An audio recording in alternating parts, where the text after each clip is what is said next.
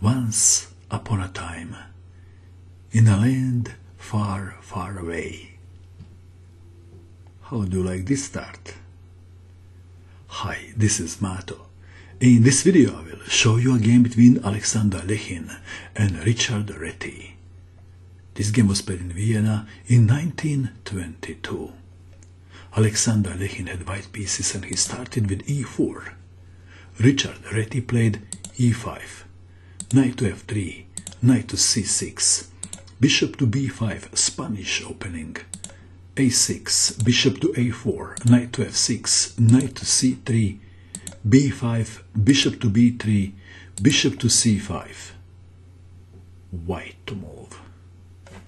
Castling kingside. d3 are the two most played moves nowadays. Alekhine played knight takes pawn on e5, knight takes knight, d4, bishop to d6, d takes on e5, bishop takes pawn on e5, f4. Alekhine was first to play this line. Black to move. Reti played the best move, bishop takes on c3. If bishop to d6, then e5 is winning for white. So we have bishop takes on c3, pawn takes bishop, Reti castled kingside, e5, black to move. Reti played c5, what a move, very clever move. He's threatening to trap the bishop. White to move. What is the best move for white in this position? What would you do? If pawn takes knight, then c4, trapping the bishop. F takes on g7, rook to e8 check. King to f1, bye-bye castling, bishop to b7. Black is doing well. What else? If c4, preventing black from playing c4, then black has a very strong move in this position. The move is d5. If pawn takes pawn en passant, rook to e8 check, king to f1, bishop to g4, and black is much better. And if instead of pawn takes pawn en passant, castling, bishop to g4, attacking the queen, queen to d2, d takes on c4, black is better again. And one more try, perhaps this is not a bad try, queen to f3, attacking the rook, rook to b8, pawn takes knight, rook to e8 check, king to d1, c4, trapping the bishop, f takes on g7, bishop to b7, attacking the queen. Alekhine didn't like his position. So what is the best move then? What would you do? Alekhine found bishop to a3. What a move! c4 doesn't work now.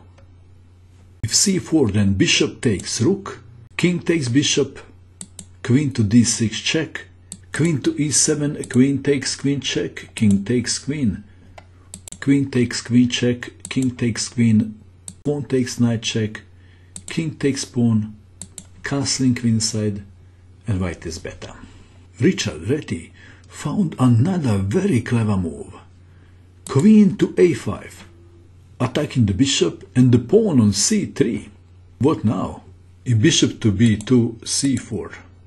Alekhine castled kingside. Queen takes bishop, pawn takes knight, c4, trapping the bishop. This is another critical position. White to move. What would you do? Please pause the video and find the best move for white. What did you find? If pawn takes pawn on g7, then queen to c5 check, king to h1, rook to e8, to f5, c takes on b3, and black is much better. But Alekhine played the best move, queen to d5, preventing queen to c5 check, attacking the rook, threatening queen to g5, checkmate. After g6, queen to h6, queen to g7, checkmate. What a move. Is there a defense? Please pause the video and find the best defense for black.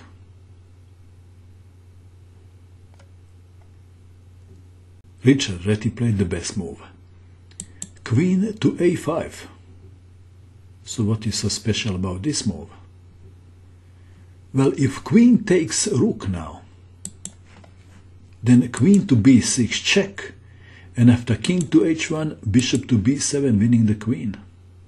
And if white wants to give checkmate, then queen to b6 check, king to h1, queen takes on f6. Black is doing really well. Alekhine captured the pawn on g7, attacking the rook. Queen to b6 check, king to h1, king takes on g7. White to move. Alekhine played the best move again. Bishop takes on c4. Black to move. What is the best move for black now? The best is bishop to b7. If pawn takes bishop, queen takes rook, and now bishop to b7 doesn't work because of rook from a to b1 attacking the queen. If queen takes rook on f8 check, king takes queen, rook takes on b1, white is winning. Reti played the best move. Bishop to b7 attacking the queen. Queen to e5 check. Queen to f6. Bishop to d3. Rook from f to e8 attacking the queen. Queen to h5 threatening queen takes on h7. h6. Queen to g4 check. King to h8. Queen takes on d7. Rook to e7 attacking the queen. Queen to d4. And the queens are exchanged. Rook to d8, f5, f6, rook from a to e1, rook to g7 attacking the pawn on g2, bishop to e4, rook takes on d4, bishop takes on b7, rook takes on b7, rook to e6 forking two pawns. King to g7, rook takes on a6, rook to c4, rook to f3, rook takes on c2, threatening checkmate. h3, king to f7, rook to g3. And we are going to see a long rook endgame battle here. Rook to f2, rook to g6, rook takes on f5, rook takes on h6, threatening check, winning the rook on b7. King to g7, rook to h4, b4. Rook to g4 check, king to f7, rook to g3, rook from f to b5, rook to b3, king to g6, king to h2, rook to c5, rook to a4, rook from c to b5, h4, rook from 5 to b6, king to h3, rook to b8, g3, f5, rook to a5, rook to c8, rook to f3, rook to f6, king to g2, rook to c3, rook to a8, rook takes rook, king takes rook, rook to c6, rook to b8, rook to c4, rook to b6, check, king to g7, h5, rook to d4, rook to c6, rook to e4, rook to g6, king to f7, g4. If pawn takes pawn, king takes rook. Rook takes on g4, rook takes on g4, f takes on g4, king takes pawn, is white winning. Black played a move and said Nichia.